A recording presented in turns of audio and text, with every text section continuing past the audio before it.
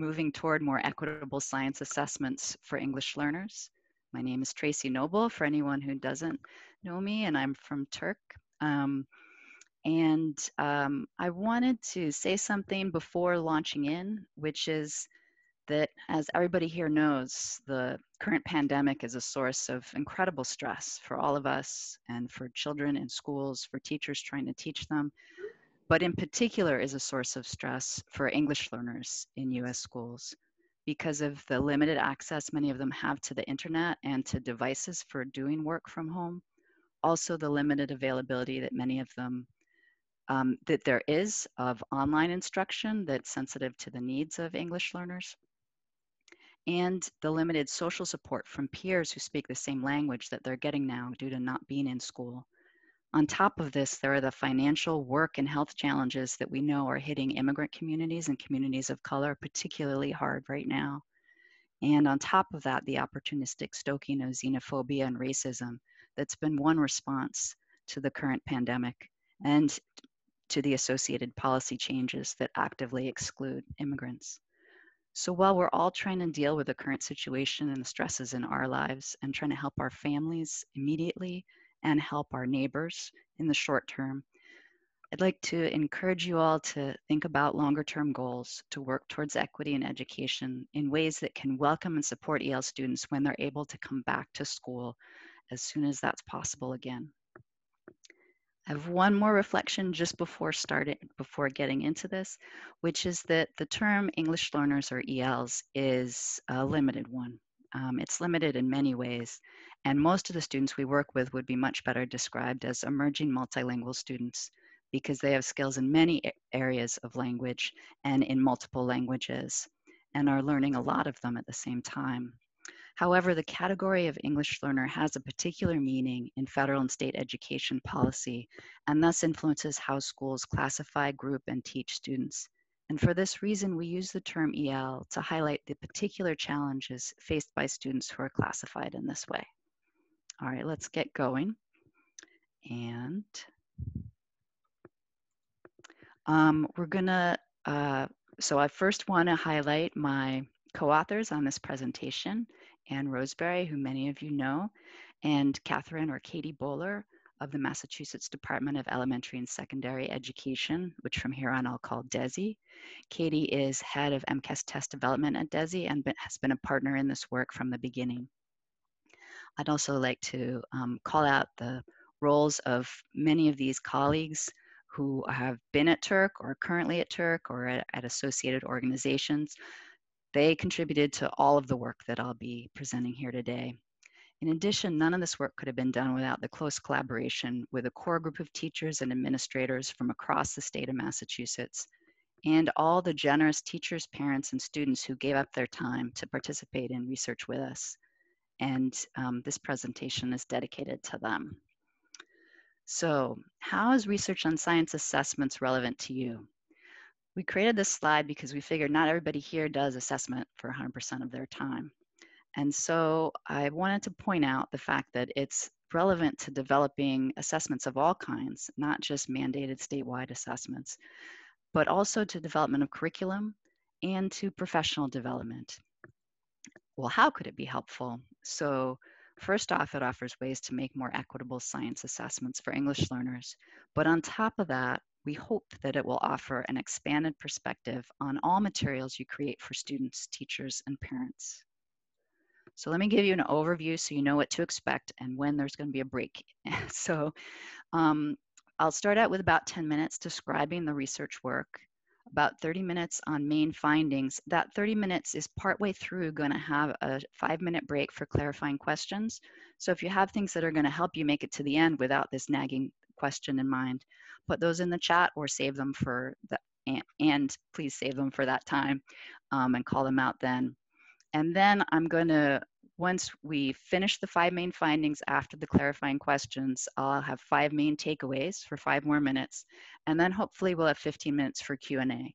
And I'm willing to stay on longer than that, but we're hoping to make the main session fit within this hour. All right, so I'm going to go ahead and get started on the main session. So, assessing what English learners know and can do in science in English is difficult. It's very nice to be saying this in front of an audience who recognizes that, and that's all clear to them. Assessing what ELs know and can do in science is difficult because it takes place at the intersection of two domains in which ELs are learning, English language and science. And so how students perform on science tests depends on what they know and have learned about English and what they know and have learned about science. So in this series of projects, we investigated how the language of science test items affects EL's abilities to show what they know on science tests. We partnered with the Massachusetts Department of Elementary and Secondary Education, or DESE, and so we focused on the Grade 5 Massachusetts Comprehensive Assessment System Science and Technology Engineering test. The MCAS STE, that part required the most practice of anything I did here. So we chose the MCAS because it's a well-regarded test, and historically has been.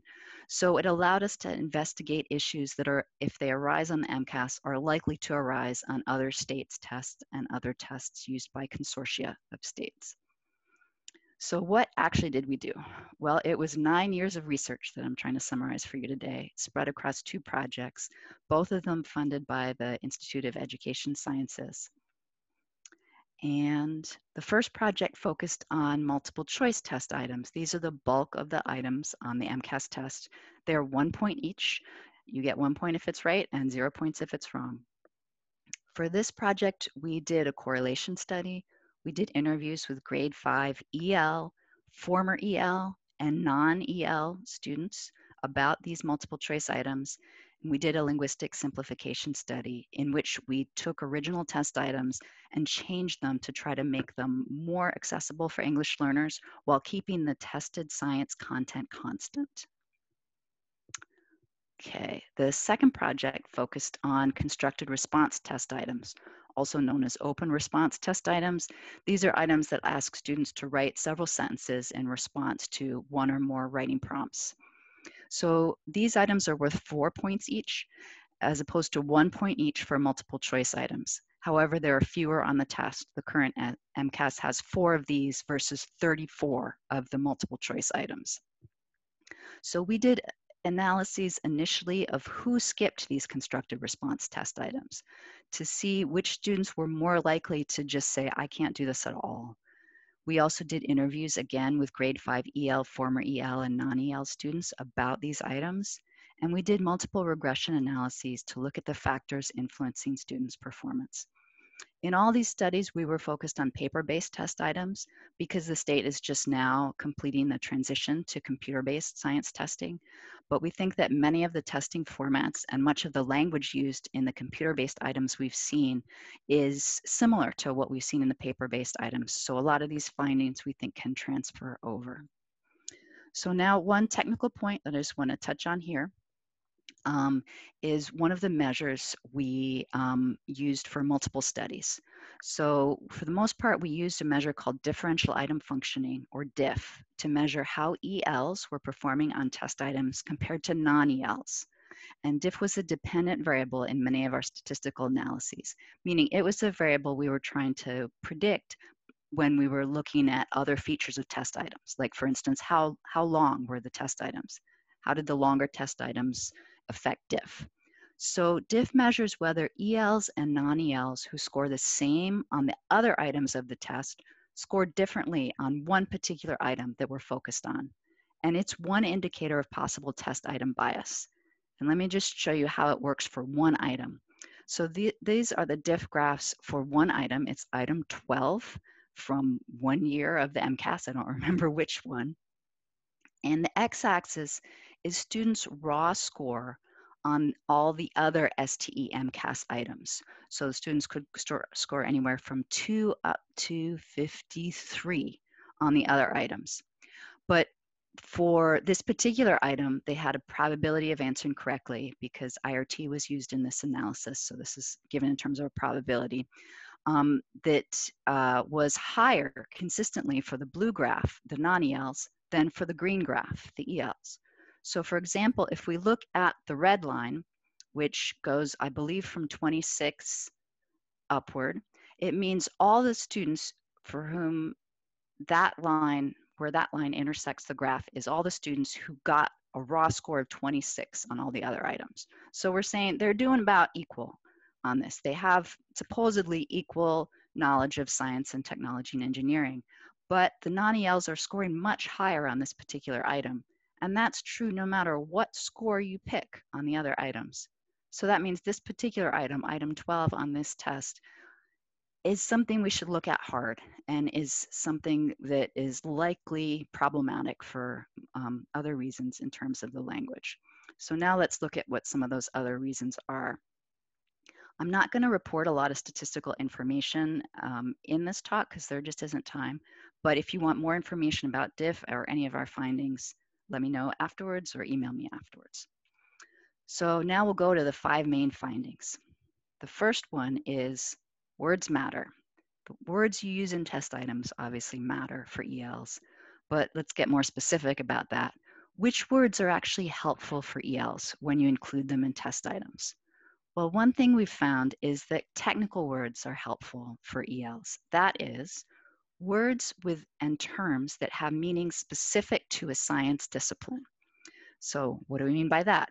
Well, examples of these are ecosystem, gravity, jet stream, and evaporating. So we looked for words where the first and most common meaning was located within a science discipline.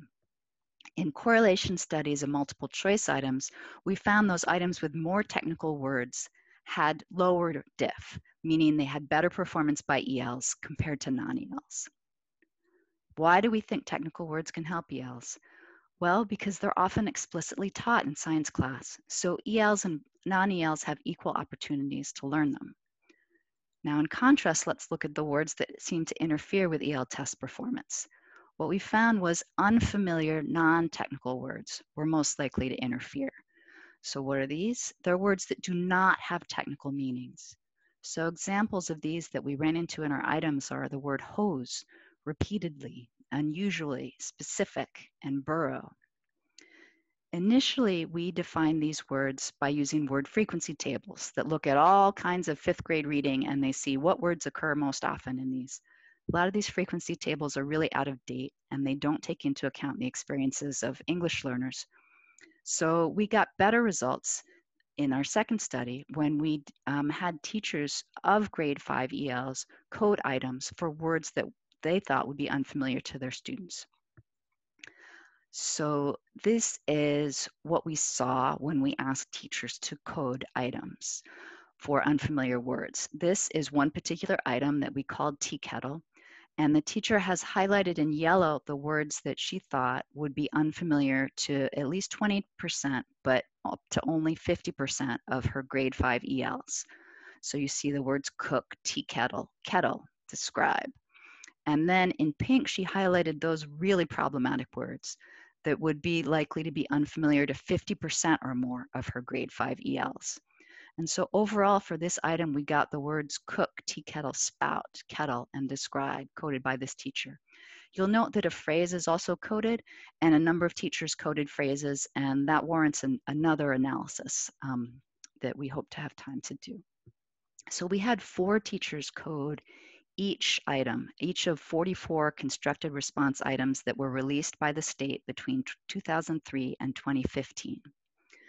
When we in interviews asked students to define these unfamiliar non-technical words, we got more support for the hypothesis that these were problematic.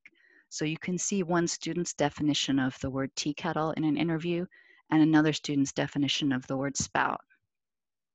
And I'll let you guys read these.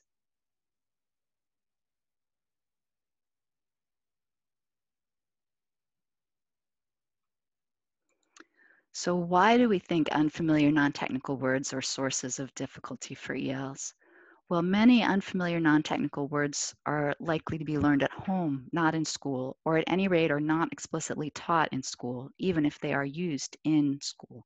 Therefore, many ELs may not have the opportunity to learn these words in English, even though they may know the word in translation in their own language.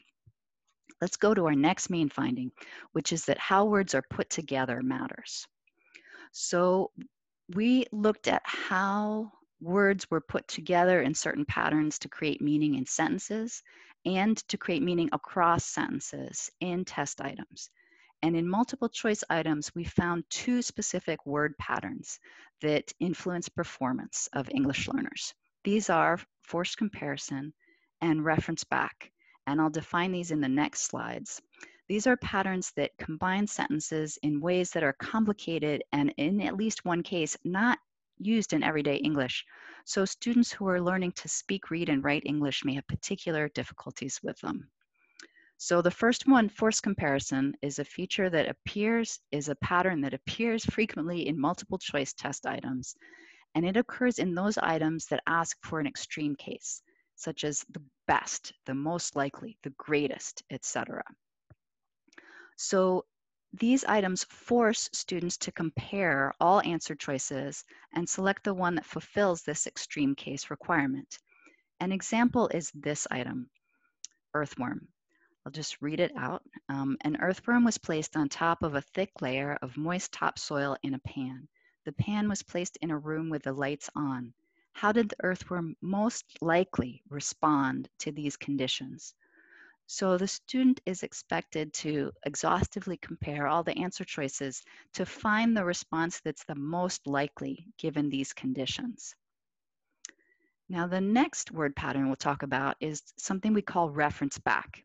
In this pattern, the question sentence in the item refers backward to information that appeared earlier in the item and that you actually need in order to understand and answer the item. So conveniently, the same earthworm item also contains the reference back pattern. So the question sentence asks, how did the earthworm most likely respond to these conditions? Well, to know what these conditions are, you need to know what the meaning is of the previous two sentences about the thick layer of moist topsoil in a pan, and in particular, the pan being placed in a room with the lights on, because the lights are the main stimulus that the earthworm is being expected to respond to by burrowing under the soil, the correct answer for this item. Now, as exemplified from this item, a lot of multiple choice test items on the STE MCAS contain both forced comparison and reference back features. And we found that those items in particular had high disfavoring ELs. In other words, those were particularly problematic for ELs. Well, why is that the case?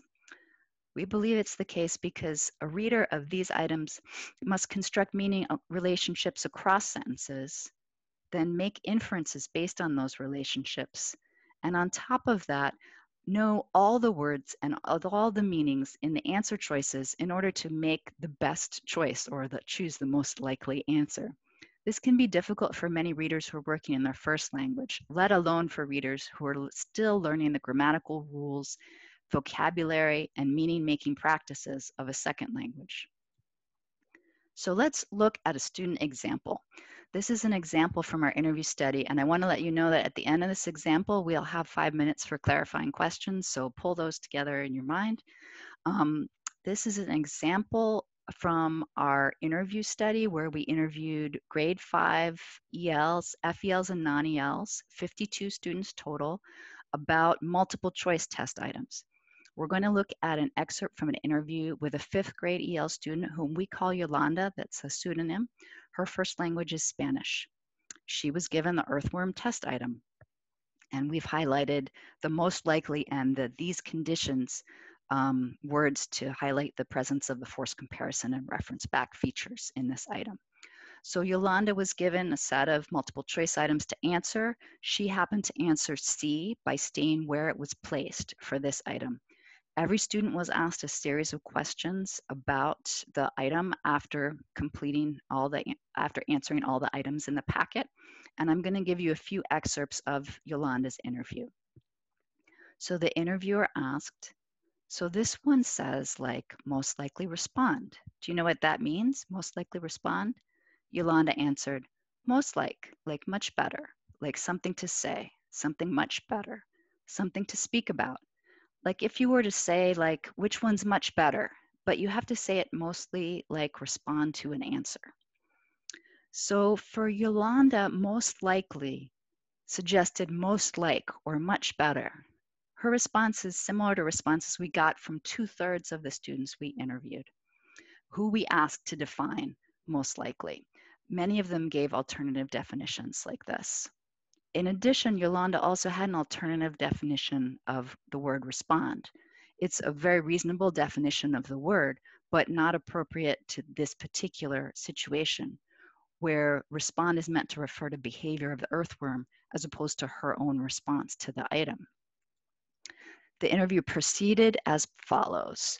The interviewer said, okay, and what about these conditions? Do you know what it's talking about when it says these conditions? Yolanda answered, it's like the answers underneath, like which one's much better? Which one's much better of these answers? So you can see here, for Yolanda, these conditions does not actually refer backward into the previous sentences of the text, but refers forward to the various answer choices, which you can sort of see makes sense. As a result, she interprets the question sentence as asking her, which one's much better of these answers? So the interview continued as follows. Actually, this is the end of the interview. I should have said that. At the end of each interview, the interviewer asks the student a simplified form of the item. So this is that part of Yolanda's interview, just so that you'll have more of a sense of what she actually knows about earthworms. The interviewer said, so if I said it in a little bit different way, like you have an earthworm and you put it on some dirt in a pan, and then you shine light on the pan, what will the earthworm do? Yolanda answered, it would move. It would just like go underneath the soil. The interviewer asked, it would go under the soil? Why would it go under the soil? Yolanda answered, because the last time, like I think I saw it on TV, that earthworms don't really like the sun. So she was able to correctly answer a simplified version of the question, supported by information from her experience, which suggests to us that the patterns in the way words were put together in this item were critical barriers to her understanding what she was being asked to do in the first place, and thus led her to answer incorrectly. Now, at this point, I'd like to pause for questions. If there are clarifying questions that it's important to ask before we move on.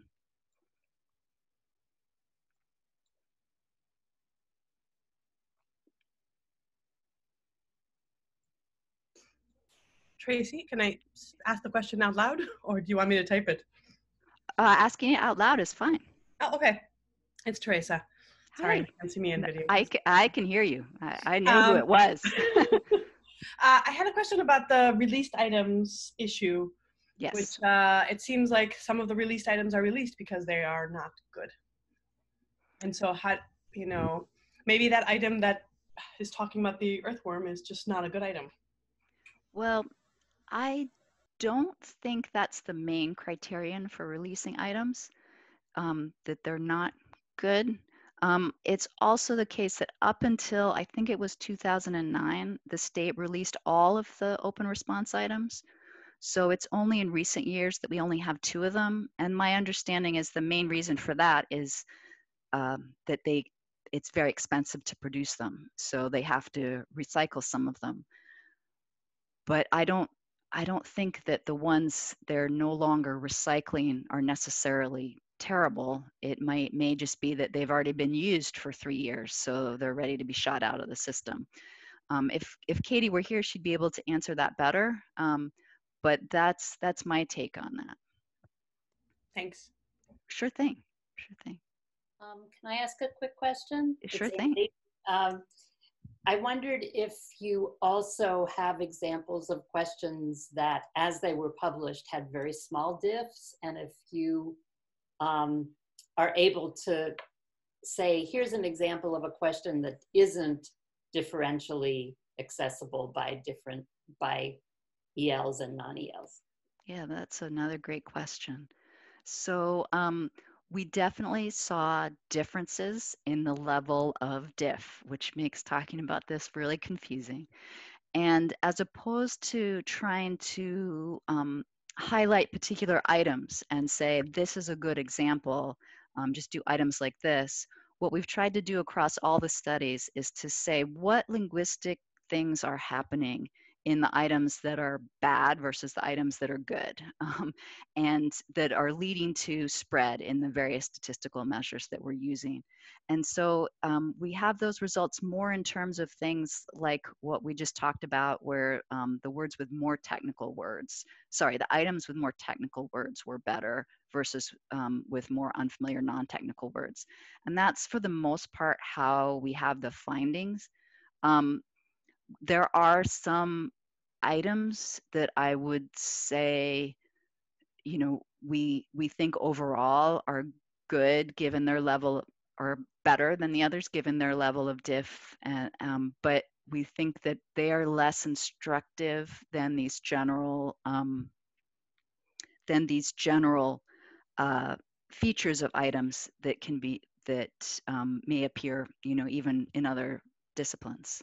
So, but if you have need of like, what's an example of a good MCAS item, then, you know, talk to me after and No, we'll find you one. it was more that I think having, it's just another source, kind of the contrapositive of the ones that did have big diffs, is to say that the ones that didn't had certain other characteristics or didn't have the bad characteristics. So yeah, yeah. This is great. This is great segue for my next slide. So that's okay. Perfect. You have a couple other questions in the chat. I don't know if Great. you noticed.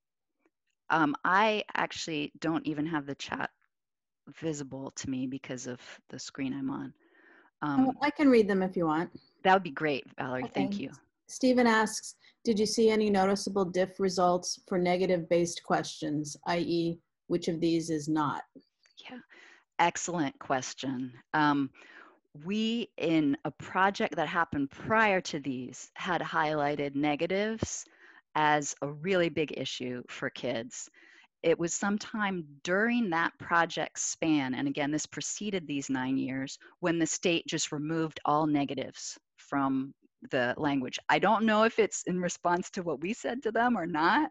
I hope that they just figured that out on their own, but they don't even use that anymore, which is awesome. But I've got to say, when it was in there, that was a huge issue, because basically it meant at least 50% of kids didn't realize it was a negative form because they were so used to seeing the positive form. And so they were getting the item wrong for no good reason.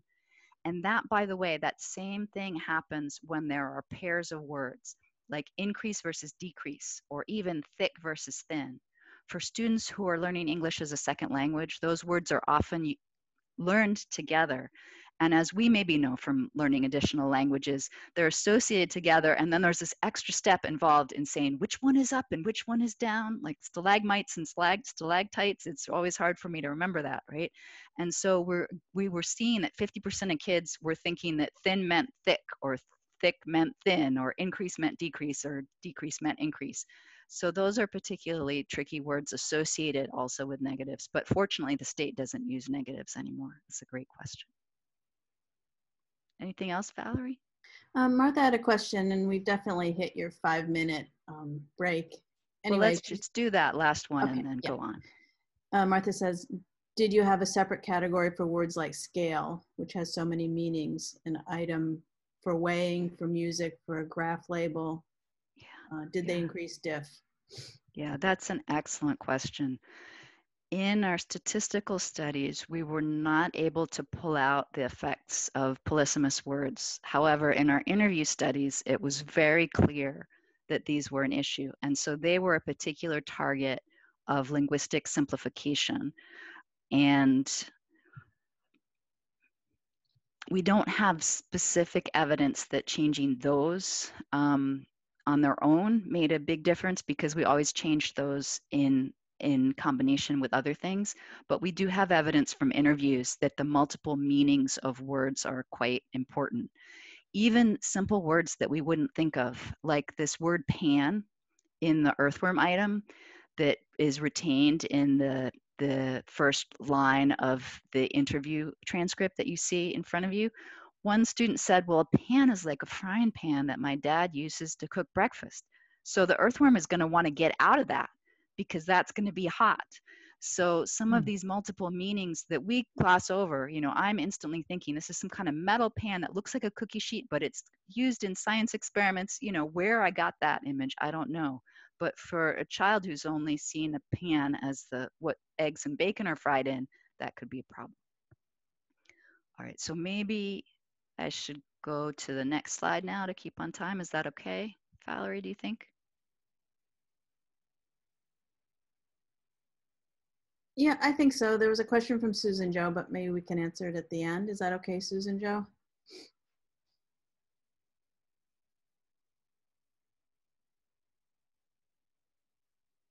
I'm sorry, I'm not seeing everybody, so I don't know if she said okay.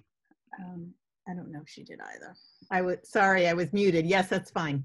Okay, thank you. We'll get to it at the end. All right, let's talk about some of the things that help students. I think this speaks to Andy's question a bit. We found that visuals help, and this is a generally known thing about test items, that visuals are helpful for a lot of students. These are a couple of different items with visuals. One is a multiple choice item on your left where the visual just shows you what a compass is. On the right, you have an open response item in which the visual includes pictures of the plants and animals that you actually need to talk about when you're describing this ecosystem and the producers, consumers, and decomposers in it. So we investigated whether the presence of visual information in both kinds of items makes a difference for ELs answering these items.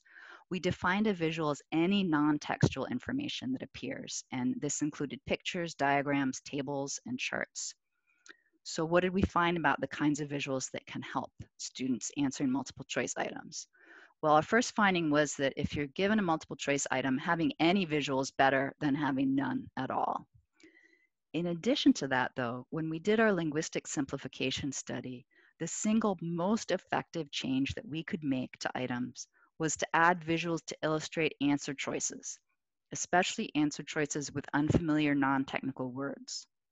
So if you're looking for a good item, it's not this one, but the next one. This is the original form of a test item about which object is the most flexible. And the words you see in red are words that we had highlighted as unfamiliar and non-technical for students.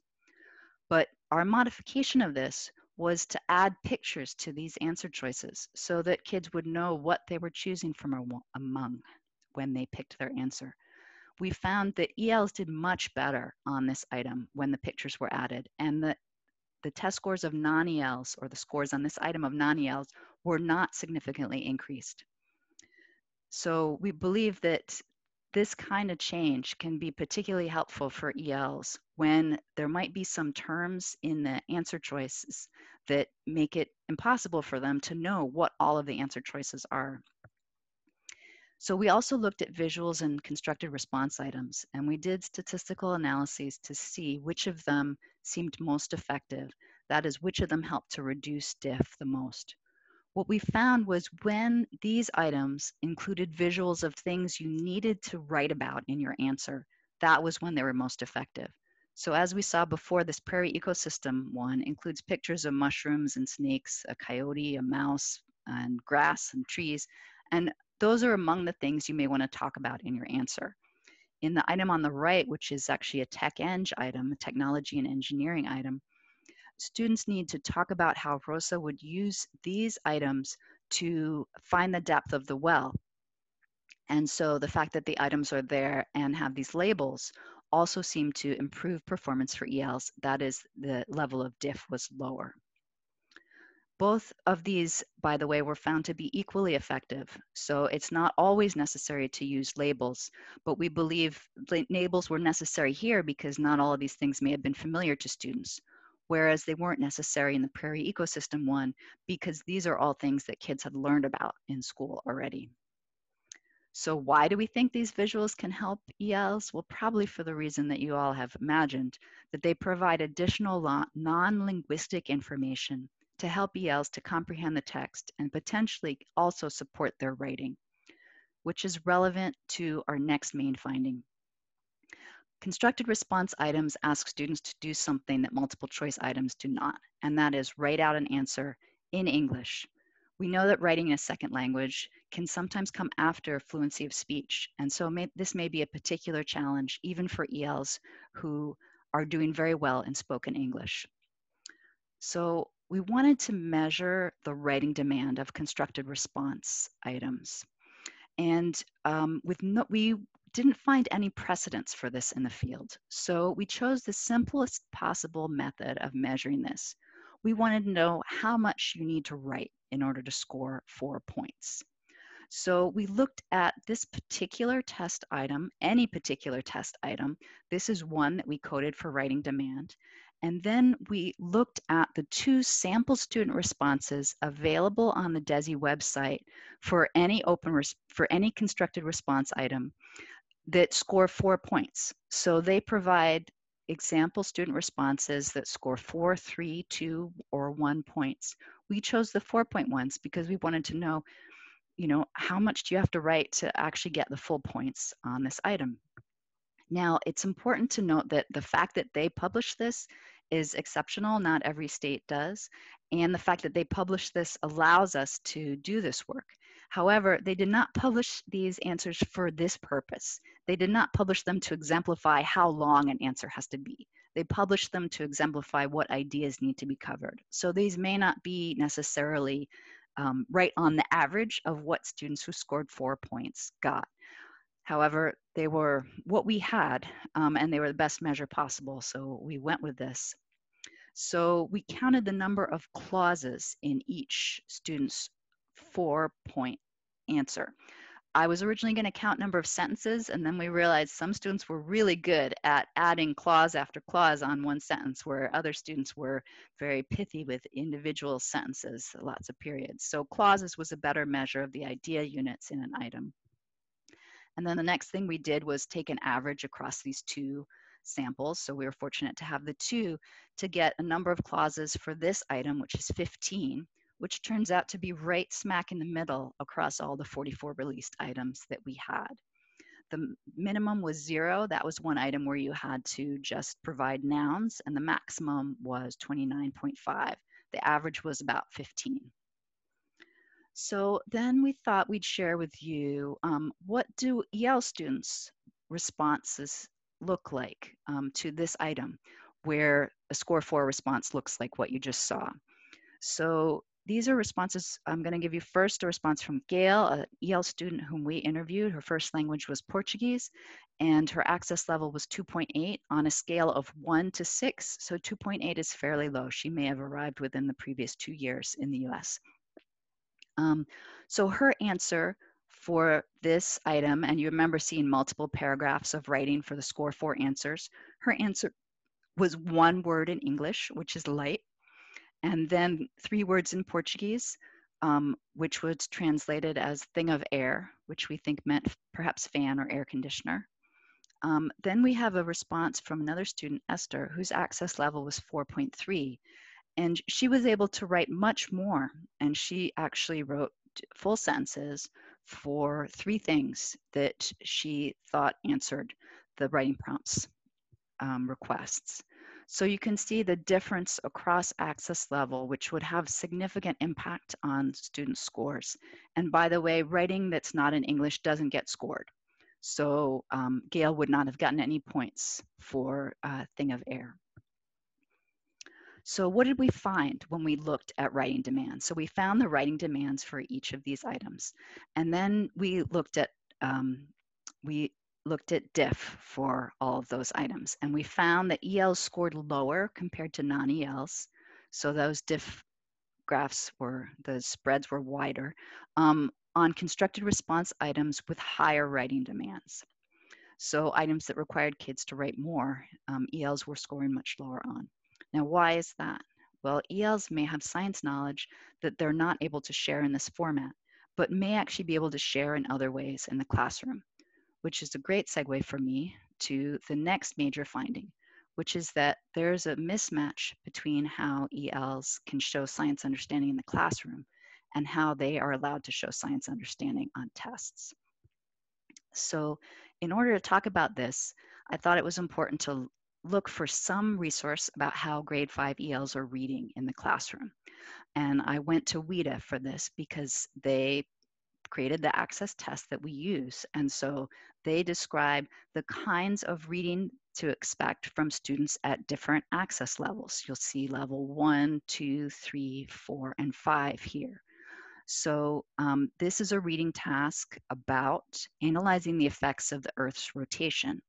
And WIDA has published this as part of their can-do descriptors, which are descriptors of things that they expect kids at each level as they are leaving that level. So these are kids at a 1.9, a 2.9, or a 3.9 to be able to do regarding reading and analyzing the effects of the Earth's rotation. Now, if we look at what kids are expected to do, it actually differs a lot from level 1 to level 4. So in level 1, students are expected to identify words and phrases in a text that have to do with the effects of the Earth's rotation. Whereas in level 4, they're expected to be able to organize sentences. In addition, the support students are given differ across, or students are expected to do this task with different kinds of supports, like illustrated texts in level 1 and 2. In addition, manipulatives for level 1, graphic organizers as well for levels 2 and 3. And finally, working with a partner for levels all the way up to level 4. Level 5 is a level at which students have normally been moved out of EL status. And of course, an item like this doesn't offer any of those supports and requires students to do a lot more than identify words and phrases. Now, if we look at how grade 5 ELs are writing in the classroom, we see similar kinds of things. So there are differences between how level 1, 2, 3, and 4 students are expected to write. Level 1 students are expected to list things, level 4 are expected to explain. And then if we look at the kinds of supports, level 1 and 2 students are expected to write using illustrated word banks in their home language and English. Whereas level 1 students are expected to use graphic organizers along with level 3 and level 4. But in an item like this, you'd be given a blank book to answer in. So you wouldn't have any of those supports, and certainly not those first language supports. So we believe this item and other constructed response items have reading and writing expectations that diverge from WIDA's expectations for access level 1, 2, 3, or sometimes even access level 4 students. And as a result are mismatched with what EL students are doing in school to communicate what they know. And thus, they may not be able to communicate things that they could communicate in the classroom and do know about when they're answering these constructed response test items. We see evidence of this in ELs skipping these items. So this graph shows the number of omits for EL students scoring at these levels on the access test. So what you see is below about level 3.5, kids are omitting 1, 2, 3, or 4 times. And level 3.5 is pretty high. Sometimes kids at level 3.5 in grade 5 have been in US schools for 4 to 5 years. So let's see, the next slide just points out that EL students at lower access levels are skipping a lot of items.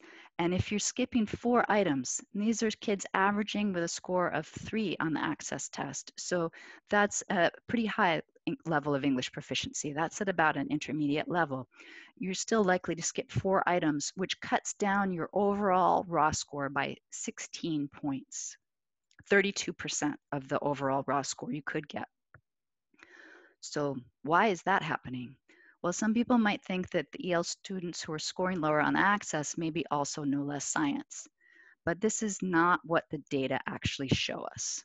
So what the data show us when we take the EL students who were scoring at the mean on all their multiple choice items, so similar to the diff calculations, we said let's make students equal on another measure and then see how they score differently on this particular item, which is constructed response item 30 in 2018. And what we saw was that students who scored on access test below about a 4.6 were very likely to get a 0 or just give up on the item altogether. And it wasn't until you got above 4.7 that you would get 1, 2, 3, or 4 points, depending on other things that varied, but not your English language proficiency score. So this really suggested to us that there's a threshold to get into the item in the first place and be able to make sense of it. And that's also what we saw in our interview study. Now, I know that I'm running a little bit long on time, so I'm going to go a little bit faster through this. And just let you know that we did 2 interview studies. In the first one, we didn't allow any accommodations. And in the second one, we did allow accommodations because some of our access level 1 and 2 students were not able to answer the items at all in the first study. So these are the kinds of accommodations we allowed. We allowed the interviewer to read the item out loud in English or read it aloud in translation. The results of this was that 50% of students interviewed in the second study who were access level 1 to 2 asked for it to be translated, and 25% asked for it to be read aloud. And the result in terms of what kids wrote was that kids' writing went from 73% to 100% on the items. In other words, not their score, but the number of items they wrote something for. And they were writing answers in English. In addition, we moved to 100% for kids writing something for at least half of the writing prompts. So let me now go to the 5 main takeaways. So our first one is technical words are helpful when they've been learned in school. Unfamiliar, non-technical words, not so much. And having teachers of ELs identify these words is extremely helpful.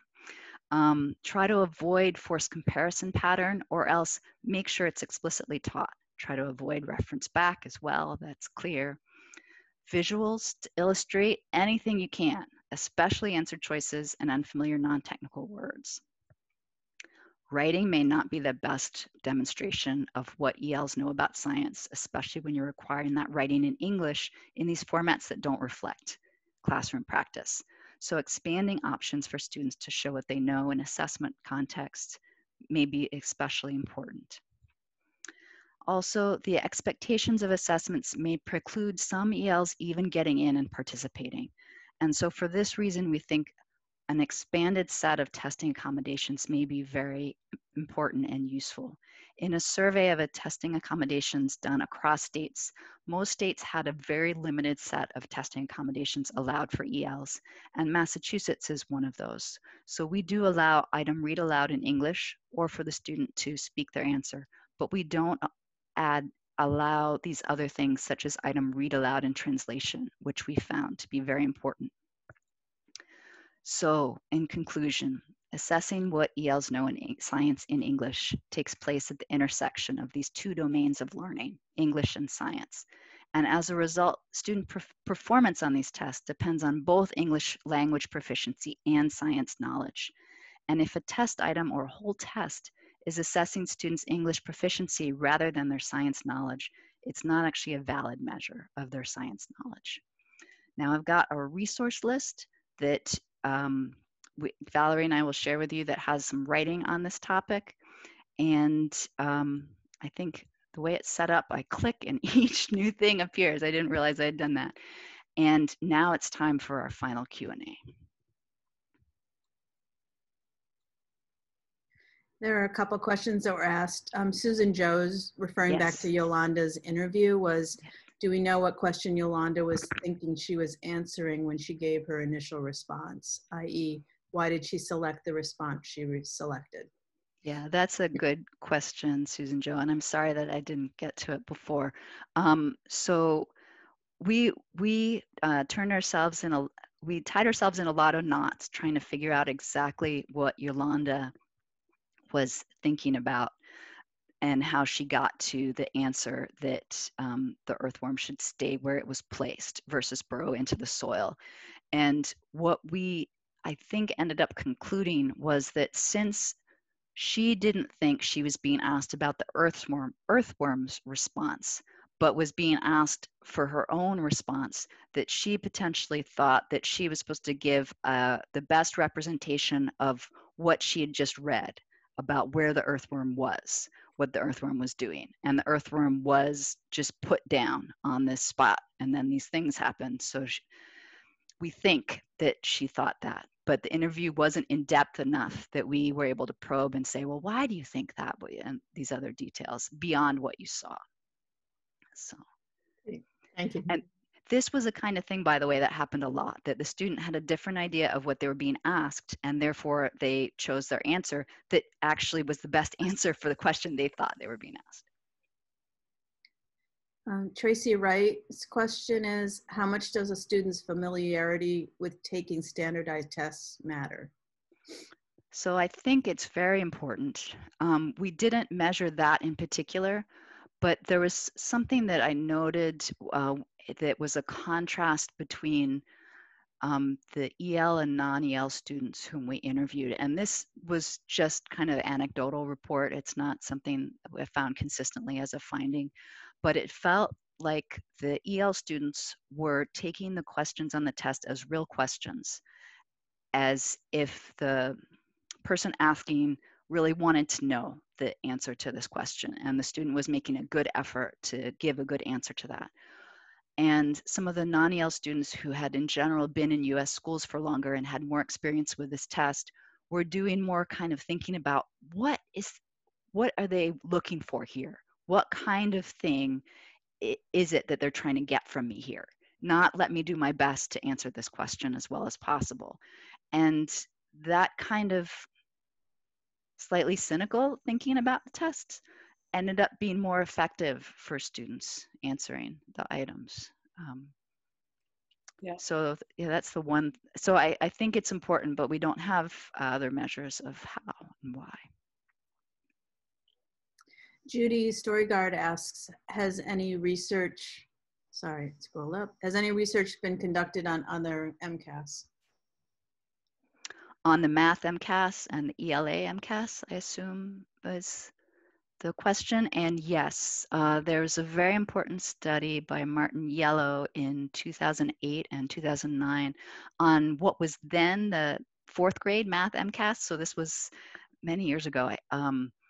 I'm not sure exactly when she took her data, but it was before the math MCAS was moved up to grade 5.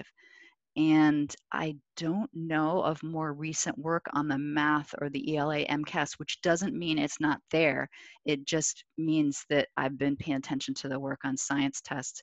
In general, there's much more work in math and ELA around testing than there is in science. So if there were an area like that that you were interested in, I could give you some pointers to the kinds of places. And it's definitely a bigger body of data. Scott Pattison asks, is there research like this with parents or other adults as opposed to kids that are less comfortable with English? For example, assessments with parents of students that require answering in English or adult ed programs? That's a great question, and I do not know the answer to that. There may be somebody here who knows more about that, who's worked with adult ed. I don't know if Karen or Martha has run into any work like that. Okay, Teresa, excuse me, asks, what should curriculum writers do when they don't have budget or personnel or time to do linguistic simplification? How can curriculum writers do the best for emergent multilinguals? Well, that's a really good question, and Teresa and I have engaged in linguistic simplification of curriculum for English learners before, so we know how challenging it is. And this is a question the state runs into a lot too, because their budget has been squeezed ever since NCLB started. I believe that it's not an extra or an add-on, that considering whatever percent of your population this is, should be central to the curriculum writing. And I know that's easy for me to say when, you know, like I'm not working with a budget that already doesn't have that. But I think that it should be figured in and to the initial writing process. And honestly, something we've seen is that there are a lot of non-English learners who benefit every time we are able to provide these kinds of linguistically simplified items, including students with disabilities and students who are just not reading at the same level. So I think you make a better test or a better curriculum project or a better professional development project if you can use these principles from the beginning as opposed to as an afterthought. And I understand that it's always limited what it's possible to do. That's the best I can do right now. Tracy Higgins says, I think some of this also extends to students with dyslexia, et cetera, as well. I also wonder about rural populations. Yeah, I think there are really important issues with rural populations and with students with various kinds of disabilities. I think that historically what's happened for English learners is that accommodations that have been developed for students with disabilities have just been routinely applied to English learners as if their issues are the same.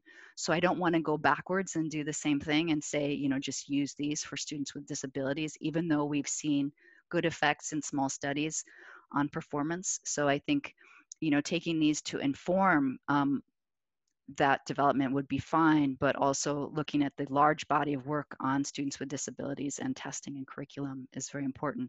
And then I think the area of looking at rural students in relation to assessment and curriculum and science is an area that needs a lot more work. I think it might be time. I wonder if, I don't need to go, but if anybody else needs to go, feel free, don't feel bad about it. And hi, Atlas. Hi. Hi. And I'm happy to stay also if anybody does want to stay and ask more questions. There's one more question from Carla. Yeah. And she asks, to what degree do you think your work on technical words and non-technical words, as well as supports like visuals, applies to curriculum materials we develop for kids? So I haven't done the research on that, but I think that there's no reason to believe that a child reading these words on a page in a testing situation or in a curriculum situation is going to have a dramatically different experience. I think what a lot of good teachers of ELs right now are doing is taking curriculum materials that perhaps don't provide those supports and themselves adding those in by bringing in physical objects and demonstrations. And so I think to the extent that curriculum materials can recognize that these are going to be issues for kids encountering this kind of language and think about ways to either prompt the teacher to enhance learning for ELs or to provide more images themselves in student materials or, you know, avoid certain kinds of language. I think that would be a help. And that this is work that Teresa and I did some of it with curriculum materials, and I think we found a fairly smooth experience for kids working with a linguistically simplified version. Although I'll let her say something about that if she wants to. Nope, she's good. Okay. Well, in case anybody has to leave, I just want to thank you all for being here. I am really excited to get to see so many of you because it's been a while being holed up at home, and it's really nice to get this kind of support for this work and have a chance to share it with you. And I'm happy to answer any more questions anyone has. I have one about translations. Yes. So, and we've talked about it a lot, but I just wanted you to just reflect on, often people say, well, why don't you just translate the curricula? And in this case, you're doing tests, so that's a whole other ball of wax. But, you know, what is the role of translations, which I know puts a burden a lot into the writers, but they also, if your population is like mostly Spanish speaking, why not just translate your materials? Right. So we found that translation could be very effective for test items. All of our translators were interviewers of students and had worked with students in these communities, sometimes in the school, and knew the dialect of Spanish, for example, or Cape Verdean or Haitian Creole that students spoke. And I think that's a very important factor for translation, to be sensitive to the differences in dialect that can cause a Spanish translation to be unhelpful to a student for whom it's the wrong dialect, for example, and with other languages as well.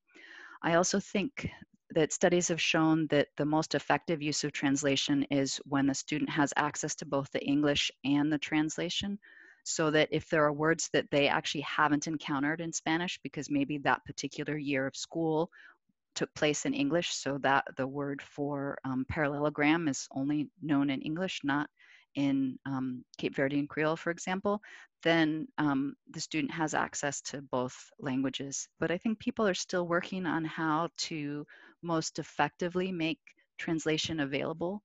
And I think computer adaptive testing, I don't want to look at it as a cure-all for anything, but I think it has shown some promise in terms of allowing students to have access on demand to translation or to illustration, having illustrated glossaries in which kids can click on a word and say, I don't understand this word, let me click on it and I'll get a picture of it.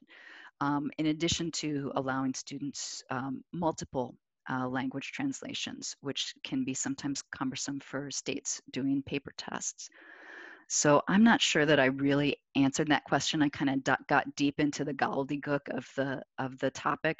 So it's clearly complicated. And just like writing a test for students in English, if you're going to do a translated version, you got to do a good job of it, right? So it's got to be a good translation that actually is going to be understandable by the students that you're providing it to. So thank you. Thank you for the question.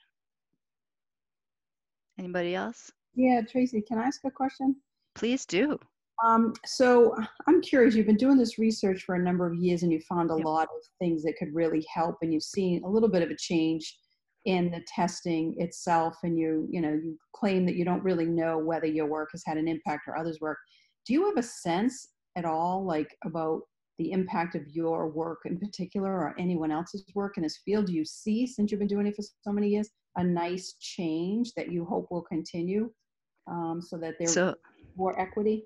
Yeah, so this is a part of the presentation that's actually missing, that was in the CSQ presentation, where my colleague Katie from DESI, who's head of MCAS test development, talked about ways it's changed the ways that she looks at test items. And so something I can say about that is that she has really become within the organization an advocate for English learners. And they've made a number of changes, including paying more attention to this forced comparison word pattern and trying to avoid using it, trying to avoid instances of reference back, being very attentive to vocabulary and the way they set up these contexts for items.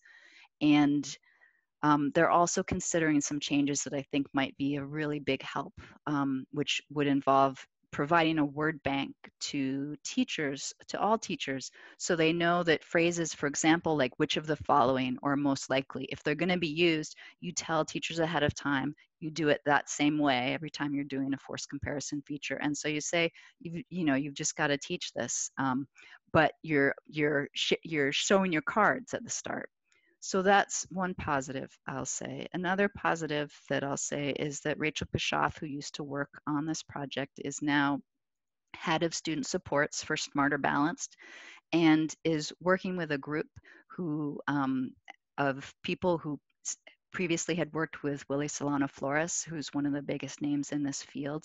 And they're developing a lot of innovative accommodations, which aren't even called accommodations, they're actually called designated supports, because they're just turned on for English learners and they can choose among them for their test taking. And it's not a panacea, again, but it's very sensitive to the research in the field. So I think some of the things that Smarter Balanced is doing are really innovative. And I guess I'll also say that after giving the presentation to the CS Cubed audience, who were the state science supervisors across the country, many of them wrote back and said they were trying to implement the findings.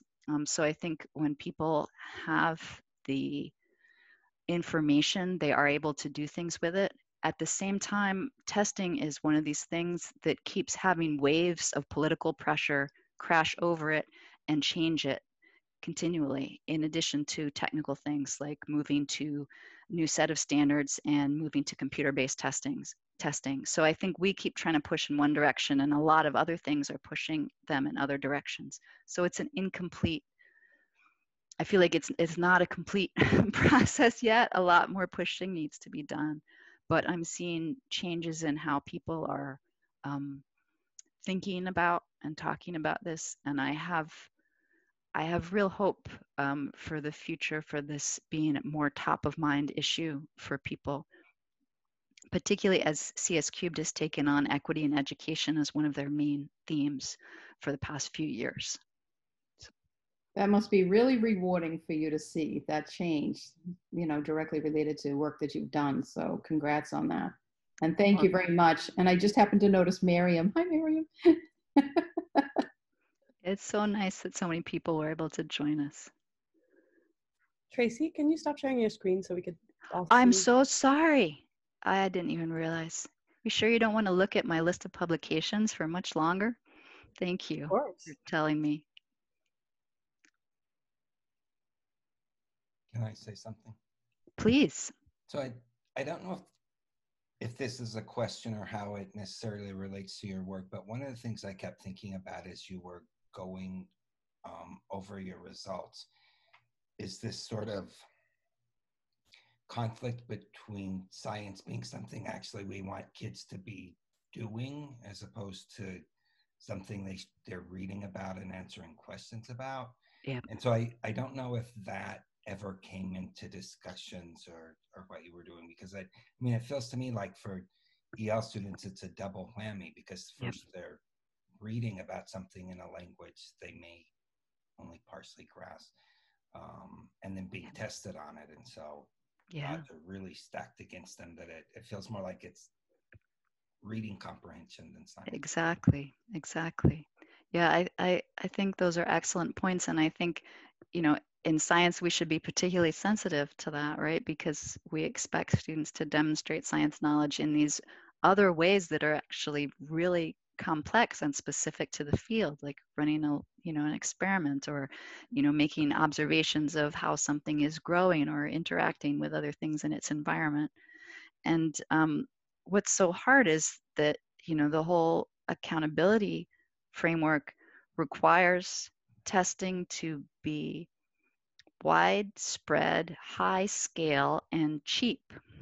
And for that reason, we're using language, and primarily English language, as our measure of everything, which doesn't make any sense and yet is happening. So, one thing that I find myself continually doing whenever the idea that, the NGSS requires people, the NGSS is saying, we've got to get kids to be able to communicate about science. And so, it's fine to test them in language, but there are actually a lot of different ways to communicate in science, and writing things down in English is only a very limited part of that, even for scientists who function largely in English, right?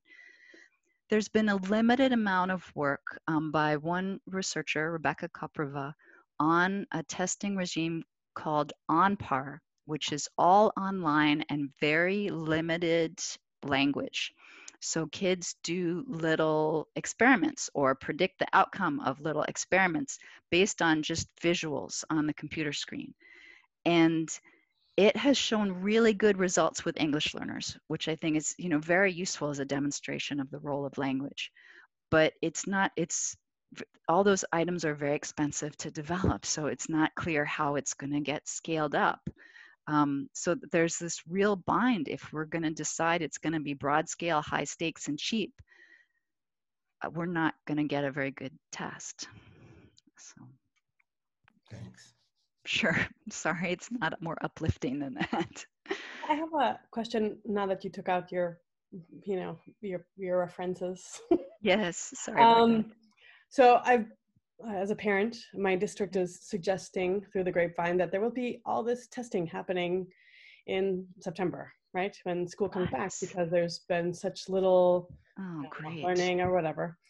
They want to know where kids are at and how much they lost, whatever the stuff means, right? But I'm wondering if you have a practitioner-oriented version of your papers that can be distributed to places like districts and teachers who are going to be making assessments. And they may or may not have district support to really understand how to make them equitable, especially to ELs. Like a blog, very, very low, you know? Yeah, I guess I don't have something right now. I guess the best thing I can think of to offer in this moment, because everything's happening very fast, is the recording and also the PDF of this presentation, which includes the resources, and the link will be on there. Because this is the first time I've really tried to look across all of the projects and say, what are all the findings? There are some of the presentations in the resources list that also are more practitioner oriented, but they're each an individual slice as opposed to an overview. But we can talk more though if you think there might be some way to make something more targeted that would be helpful. So let's follow up on that. So I'm at a loss right now. So. Didn't mean to put you on the spot. No, it's an excellent question. I really appreciate getting to talk with you guys about this. I had a quick question just about how did the participants within your study sort of fare when you communicated the results of all this to them? Was it maybe perhaps not surprising, eye-opening? What were their reactions? When you say the participants, who do you mean in particular? Do you mean the students or the teachers or the administrators? Well, all the above, because I think they all have their respective roles that whether they feel they're adhering to the testing regulations, whether they feel that, they're the victims of the biases against them, things like so. Everybody, really. Everybody. Well, let me speak to the teachers' question first, because they're the group we've been in communication with the most, I guess. And we had a group we called our Educators Working Group, working with us through the whole second project focused on open response items. And they really helped us shape the research all the way along the way. And we also shared our results of every study with them all the way along the way. So we got a lot of feedback from them. I would say the initial feedback we got from them when we came to them and said, do you want to be part of this? We're concerned about this, was I've been waiting 10 years for somebody to come talk to me about this, because I've been seeing these problems with this test for my students for the whole period of time that I've been doing this.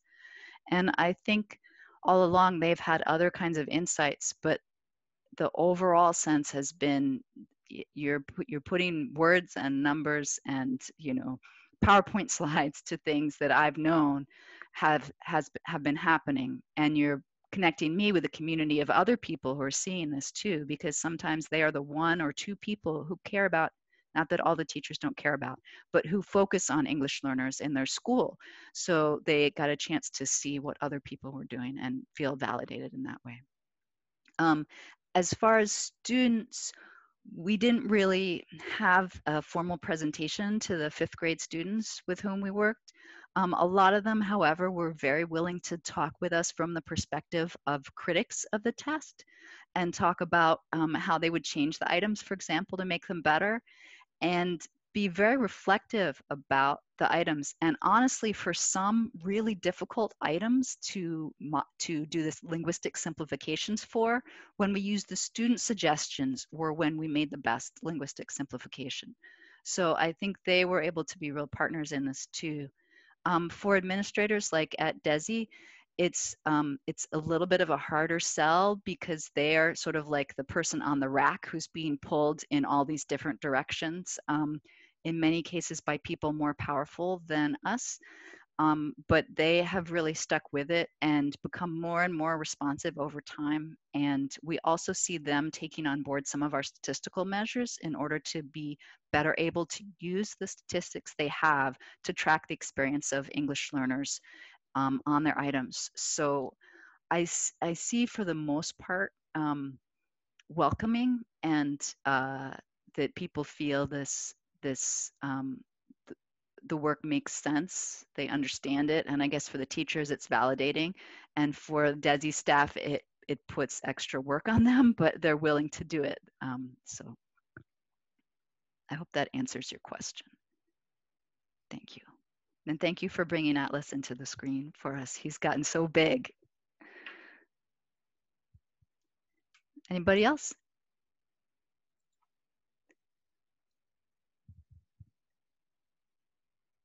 Valerie, I'll take your cue for when you think we should shut it down. I don't have any other questions in chat. Okay. This is a great presentation, Tracy. You really, really appreciate it. Your work is so important. Thank you. And that's what everybody's saying in chat, and I'll send you a transcript of it so you can read it yourself. Oh, nice. I never am able to keep track of that in real time because there's too many windows on my screen. Oh, yeah. It's so nice to see you all. Thank you all for being part of this and taking time out of your day for this. And it's nice to see that you're healthy and well and ensconced wherever it is that you are. So thank you. And thank you, Valerie, for this opportunity. I really appreciate you putting this together. So, all right. You're welcome. Thank you, Tracy. Bye, everyone. Bye.